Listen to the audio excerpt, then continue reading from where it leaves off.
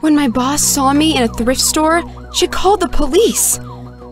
My boss undressed me at a work party when she saw me in the same dress. After an accident, my daughter made a wish to see again. I promise you'll see your birthday cake next year. I said this to Karen when she saw me in the thrift store. I buy clothes here to save every cent for my girl's surgery. A day before a presentation, I found my project in Karen's shredder. Tyra and I spent the whole night trying to glue it together. The project was restored, but Karen wouldn't let me speak. You're looking at a thief. She stole the firm's money. The amount needed for Tyra's surgery was transferred from my computer. However, let's not call the police or her daughter will lose her mama. Karen made a refund and I was let go immediately. Tyra's birthday was coming up and I didn't have enough for the surgery. So I pawned the family ring, my last memory of my great-grandma. I was so happy then, unaware the money wouldn't help my daughter. If my son doesn't have surgery within 24 hours, he'll be blind forever. Please help me. I've worked hard so my daughter can see again by her birthday. The man took out a loan, but the bank needed 48 hours to process everything. Your daughter still has time. My son doesn't. He begged me to lend him the money. For the first time in a year, I saw Tyra smile thanks to Tom. Mommy, let's save my friend.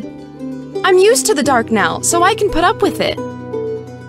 I was touched by Tyra's kindness, so I paid for Tom's surgery. Wow, you're really, really pretty.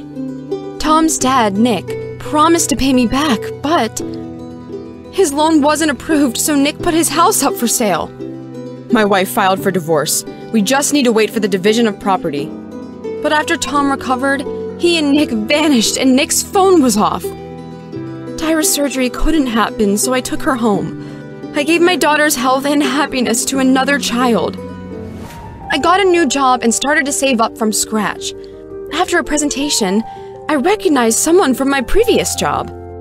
I know Karen passed off your project as hers. Now I'll prove it. We rushed to the hospital where Nick and a crowd were waiting. He went to all the TV and radio stations to talk about what I'd done. Everyone who cared helped, and Nick gave everything he had. On Tyra's 8th birthday, she was the happiest kid. She could see and got a best friend. Karen's lies were revealed and showed she was afraid of the competition.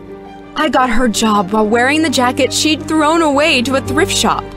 I'm not ashamed to go to thrift shops because I can donate the savings. Many, many years later, Tom proposed to Tyra. He saw this ring in an antique store. That's how our family heirloom came back to us.